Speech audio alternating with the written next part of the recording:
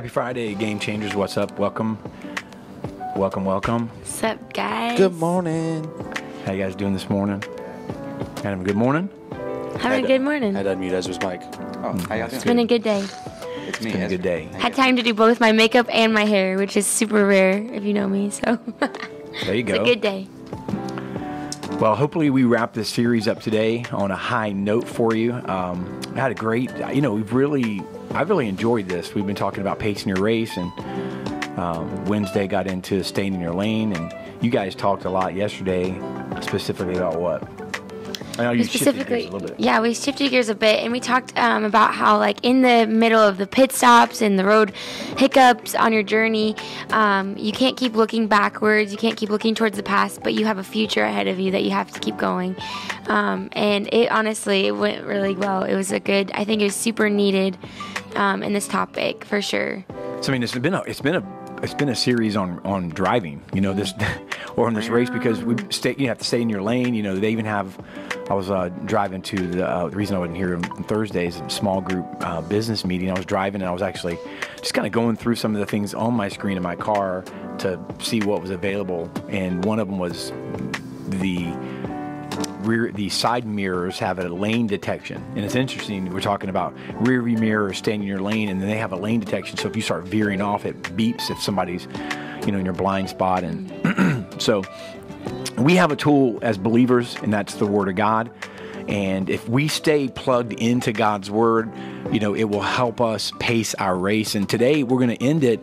I wanted to start by talking about, or end it by talking about the power of now.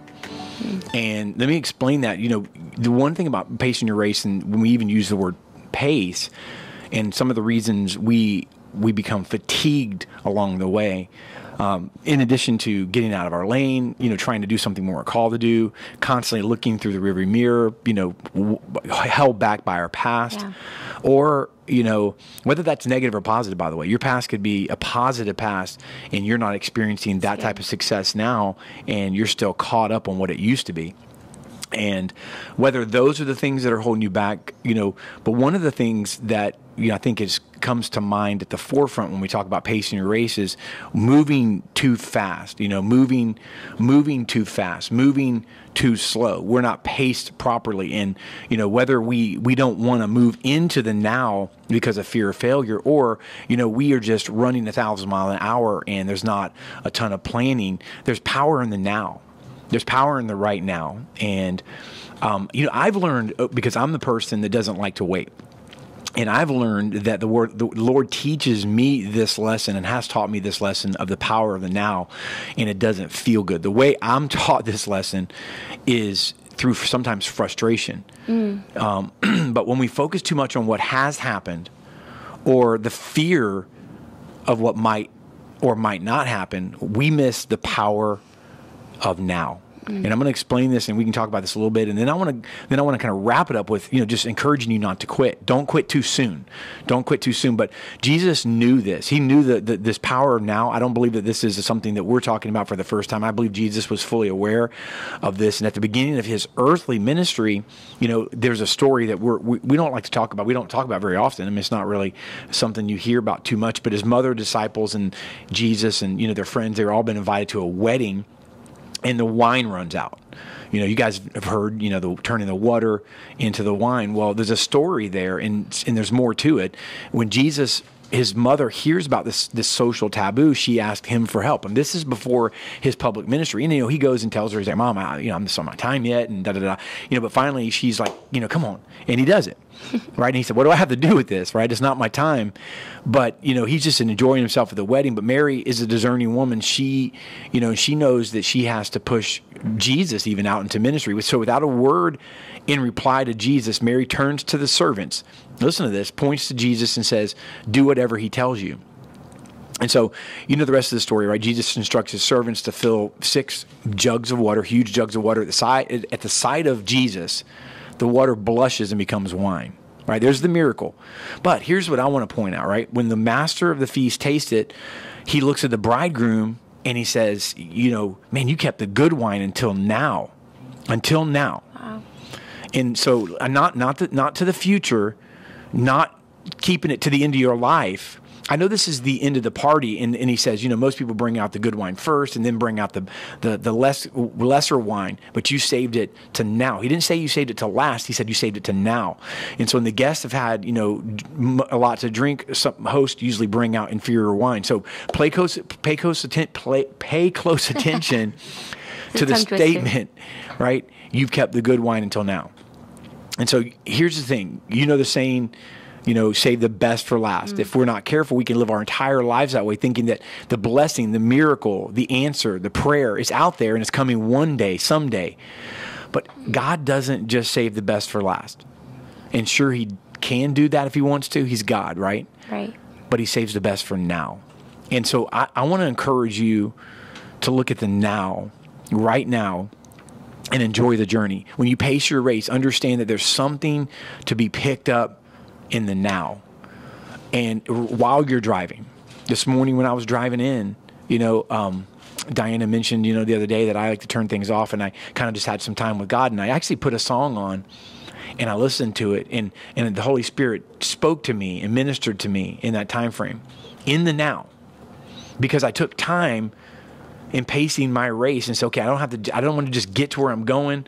I don't want to think about where I just came from. I want to relish in the now. Does that make sense? Good. And so, I just want to encourage you guys that we're in this journey and we pace our race and we're looking to get to the next pit stop. We're looking to get to the next rest stop. We're looking to get to the next, amusement park or wherever we're headed. We're looking to get off on our exit, right? The rest of this stuff is just holding me back. It's just slowing me down. But here's the deal. We can have victory right now. We can have revival now. Our marriages can be restored now. Families can be reunited now. Addictions can be broken now. Breakthrough, they all can happen now. Yeah. And I think even going off of what you're saying, like when a race, we've been talking about this throughout the week of how there goes, when someone's racing, a physical race, when someone's racing, they have a lot of preparation that goes into that. And so there, my mom even talked on the fact that my brother, he used to run cross country and track. And before their meets, the day before, they would be eating a lot of carbs, a lot of things that would be really good for them to burn off the next day. So they had enough fuel in their body. And I think kind of what you're talking about, that's really what that is. Like when you get still, sometimes there's that preparation in the spiritual side of things is being still and knowing that God is who he is. That's the scripture, be still and know that he is God. And I think sometimes we think that is, I'm just being still and I'm not doing anything. But really what that is we're inviting him into our situation. We're inviting him into the preparation. We're inviting him into those things. And when we invite God into it, that's when I think we can see those breakthroughs. We can see those freedoms come into our lives. There's a song by Tasha Cobbs. I believe it's called something like about being at his feet or something like that. Mm-hmm. And there's a quote in it that a guy comes up and speaks briefly, and he says, the enemy wants to get you to worry so you get out of your seat, which your seat is your position of authority, is what he describes it as. And sometimes, being still, the enemy loves to just, when we're, in that time of preparation and in that time of preparing for our race, preparing for our journey, sometimes it's just about getting to God's feet and being still and knowing that he is God. We always want to take these big stands, I think, as believers, and that's good. There's a time and place for those things. But when we get still at his feet, sometimes the enemy will use that and he'll try to get us to get out of our seat, which our seat is our trust in God, and you can use that as a representation for that. He tries to get us out of our seat to worry, to get anxiety. Then we start doing things that really don't benefit us on our race. And we're like, okay, well, I just need this. I need to do this. I need to do that. I need to do this and that, this and that. And we go over and over and over in these cycles, I think, that aren't benefiting our race. And then we're wondering, well, God, why aren't you helping me? And I think sometimes God's looking at us and saying, well, did you invite me in? And so I think it's so important that we invite God in the preparation of our journey and throughout the journey. It's both. It's not one or the other. Amen. Yeah, and can I just say this? The enemy wants to distract us from the power of believing that right now is where the victory begins. Mm-hmm. And I just want to say that again. The enemy wants to distract you. The enemy is amazing, I say this a lot, but I want to really point this out because you need to identify and call out the enemy. He doesn't have anything new. Yeah. The enemy doesn't devise new plans.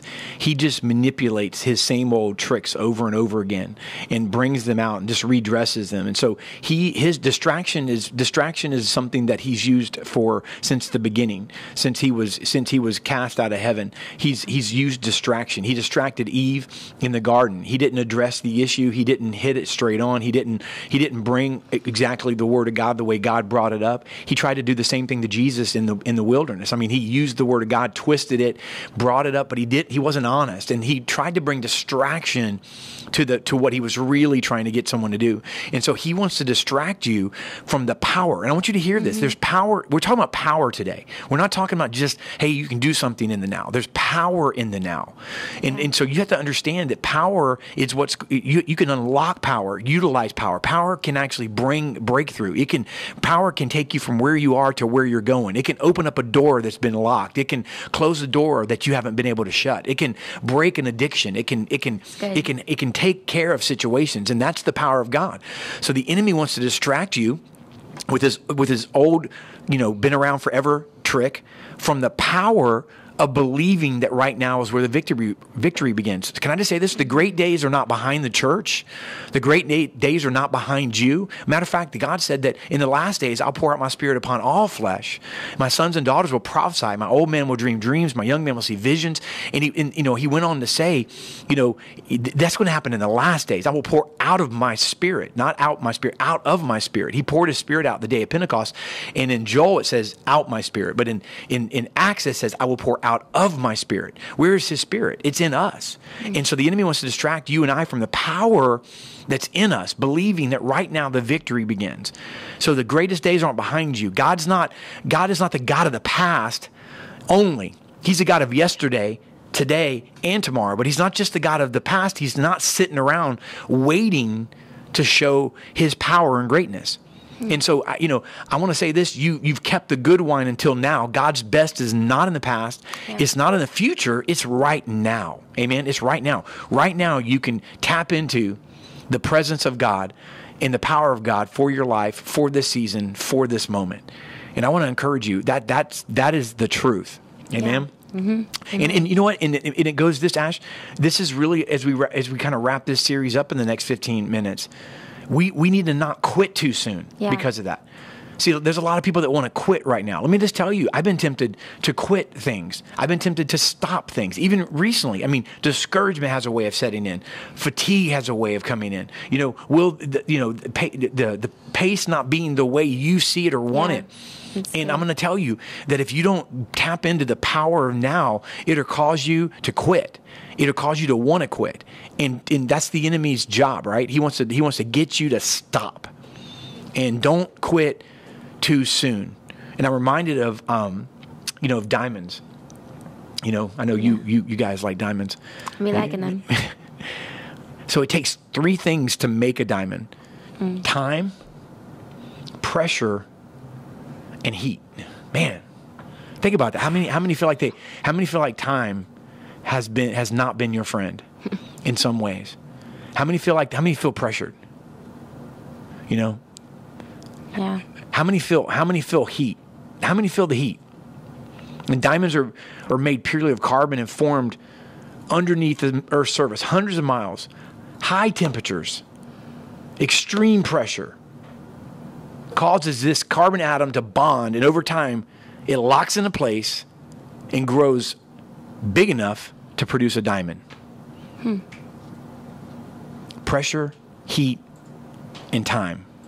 And I think that's what causes people to get off on pit stops. Mm-hmm. Some of you have been sitting at the rest area too long. Some of you pulled over in the rest area, said, I'm just going to take a little nap in my car on the journey of life, and you've been in that nap for months. Some of us have taken pit stops. Some of us have got off an exit too early. Some of us looked at the navigation and said, it's just too hard. There's too much traffic, too much, I'm just going to get off here. I'm just going to take this detour. And pressure, heat, and time will do that. Yeah, that's good. And I think even going off what you're saying, maybe right now you're like, I hear you. I think it sounds good. It sounds nice. I'm trying to pursue breakthrough. I'm trying to get those things in my life. And I just want to encourage you. One of the keys to any race is consistency. And exactly what you're saying, like there is going to be pressure, there's going to be heat, and sometimes it takes time. But the best is for you, and that's a promise that we have, that the Lord has plans to prosper you, not to harm you, plans to give you hope, even, I think, hope for your future even. So even right now, like as you're going through maybe something where you're in need of breakthrough, you're in need of peace, your need of whatever it may be. We talked about it yesterday, that peace isn't the absence of our problems, it's getting in the presence of God. So when I have a problem, when I have an issue, I know where to run. And I think it's the same thing in your life when you're going through pressure, when you're going through the heat, you're going through a long time of just like, is this ever gonna am I ever gonna see the fruit of this? It takes time, but the harvest is coming. And it takes time, you know, when you plant a seed in the ground, it takes time, and it takes a lot of care, and it takes a lot of heat in the sun, and it takes a lot of watering, and it's a patience. And I think, you know, don't mishear us and think that it's, you know, if you're not seeing results right now, you're doing something wrong. That's not the case, but it's the consistency. It's that I'm going to be still and know that He's God. And being still isn't being like, okay, well, Lord, I'll just wait on you whenever you come. I'm here. That's not what that is. Being still is saying, I'm going to let my soul be at rest, knowing that I can trust who my God is. Doesn't mean you don't go through the training, the preparation, getting at His feet, and seeking first His kingdom and all that you do. Doesn't mean you stop the working in between, but it means that your soul is at rest, that, hey, I'm doing my part and I know God enough to know that He's going to do His part. And there's going to be pressure, there's going to be heat, and there's sometimes going to take time, but staying consistent in that and staying faithful to that journey. God is looking for, we've talked about this before, God is looking for faithfulness. God is not, it says, well done, good and faithful servant. He's not looking for well done, good and perfect servant that had it done completely, correctly, everything to the max. Like, He's looking for a faithful, consistent servant that's going to serve Him. Scroll up there, Mike. I want to read Kayla's, no, not that. Scroll back down on that. Go back to my note. Yeah, go back there. So Kayla Williams said, time, the life we live, pressure, the spiritual battle, heat, the obstacles we face in life. God can get us through this, and we will be the diamonds in the rough. Amen. It's good. Amen. Girl, you shining. Like a little Aladdin reference there at the end. Didn't he, the diamond in the rough? Right? I don't remember. No? Aladdin was not one of the movies I watched too many times. Scroll down. Let me redo Masani's comment. The enemy also wants to distract us from the lessons and the revelations that God is bringing in your life. While you're going through your challenges, remember and embrace God's promises. He'll strengthen you in the race.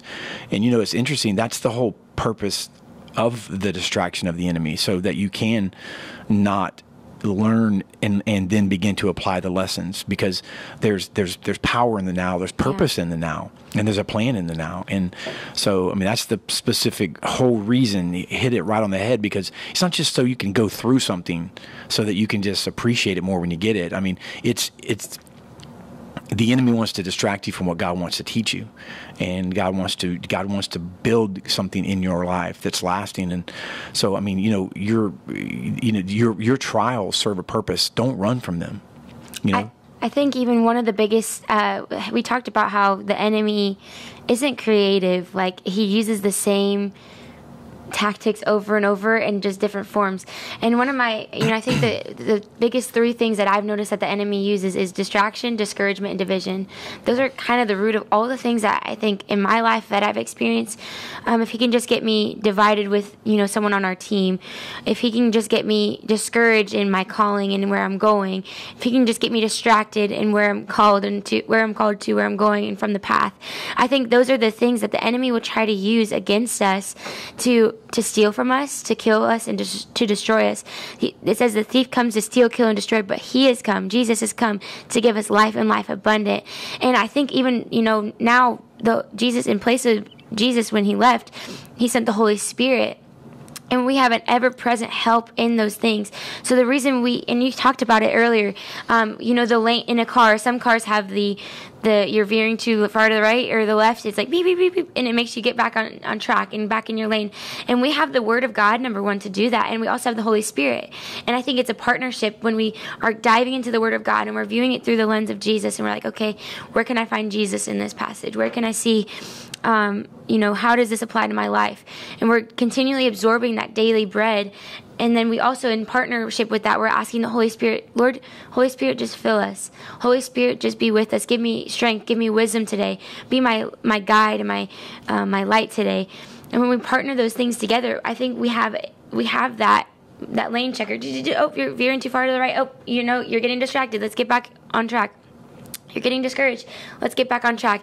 You know what? You're choosing division right now. Get back on track. Get back on track. And I think we have the opportunity, and that's why it's so important. And I think, you hear it constantly in any where that maybe like church or faith podcasts like this or whatever it may be. You hear a lot. Get in the Word of God. Read your Bible. Pray. And the reason why, it's not so you have a task on your list to do. It's so that you can connect with the Lord, and you can, all the problems that you're facing, if you run to the Father, like you have a solution and you have an answer to those things. And it's so important as we're running our race, or driving, as we've been talking about on our race, as we're keep going, you just don't let yourself veer to the right or the left. Keep your focus, because that's, it's dangerous. And you're on dangerous ground when you allow the enemy to distract you and to discourage you and to steal from you. So you're on dangerous ground, and that's why it's so important. That's why our cars remind us that. It's the same thing with the Holy Spirit. He'll remind us and continually refine us into that. You're a wonderful person as well. I love you, Nana. That's my Nana. Well, let's say this. So, yeah, good stuff, and we're getting to the end of this series here. It's been great, and I want to say this: don't run from your problems. Stay where you are. Stay. When you stay in your trial, you'll learn more. If it's a trial, don't abandon it. Don't get a parachute and jump out, right? And grow more. You'll do more. I believe this. God is turning up the pressure, because you go, well, what do you mean God's turning the pressure? Because the Bible speaks of the way He purifies silver and gold. Yeah. The way silver and gold is purified is through the heat, through the pressure, and then the impurities rise to the top, and then they can skim the impurities off. And listen, I know I have a lot of things, that God wants to work out of me. You have a big plan or a big vision, or you have big dreams, then it's going to require some heat and some pressure. And so, God's turning up the pressure and the heat, and I believe He's doing that to bring forth a diamond. And it reminds me, of which you could preach on this 1,000 different ways. I have, but it reminds me of the story of the prodigal son. And, really don't know what this guy was thinking. When he asked for his inheritance, I mean, I can relate a little bit, but because of the lack of patience, but he left a place where he had it all, right? And, I'm sure he had some friends, hey man, out here in the real world, everyone's having fun, parties, whatever, hey, listen, just listen, man, I know you're headed on that journey. I know that you're in that trial, but come on, come to this exit, get off at this place. And I'm not just talking about sin and things like that. I'm just saying that he had what he thought he wanted, but he had it God's way. And he bought into a lie that the grass was greener on the other side, or that he could abandon, that he could parachute out, right? And after leaving home, he lost almost everything. He ended up broke, right, eating slop with pigs, and he finally woke up to the realization that everything he'd ever wanted was already in his Father's house. Yeah. It's in the now, right? So and the psalmist asked God to open his eyes. Wonderful things might be all around you, but if your eyes are closed, you can't see them. And so look around on the journey. Go, God, what are you trying to show me in this while I'm pacing, while I'm in this race, while I'm not at my destination, I'm not where I want to be. It's frustrating if I allow it, but what are you trying to show me? Open your eyes. God didn't leave you without potential. He didn't leave you without opportunity. We have to open our eyes, and we have to see, those good things. And if you know Jesus, you have a Savior who has promised to never leave you or never forsake you. And that's the thing you can take to the bank. We can't always say that about another person, but we can say that about Jesus. You can pace your race. and you can finish your race. And Psalms 1 through 3 says, "Oh, the joys of those who do not follow the advice of the wicked, or stand around with sinners, or join in with mockers, but they delight in the law of the Lord. They meditate on it day and night, and they're like trees planted along the riverbank, bearing fruit each season. Their leaves never wither, and they prosper in all they do." Amen. And that's the word of God. And if you stay planted in due season, right? In your season, in due season, God's going to bring the fruit.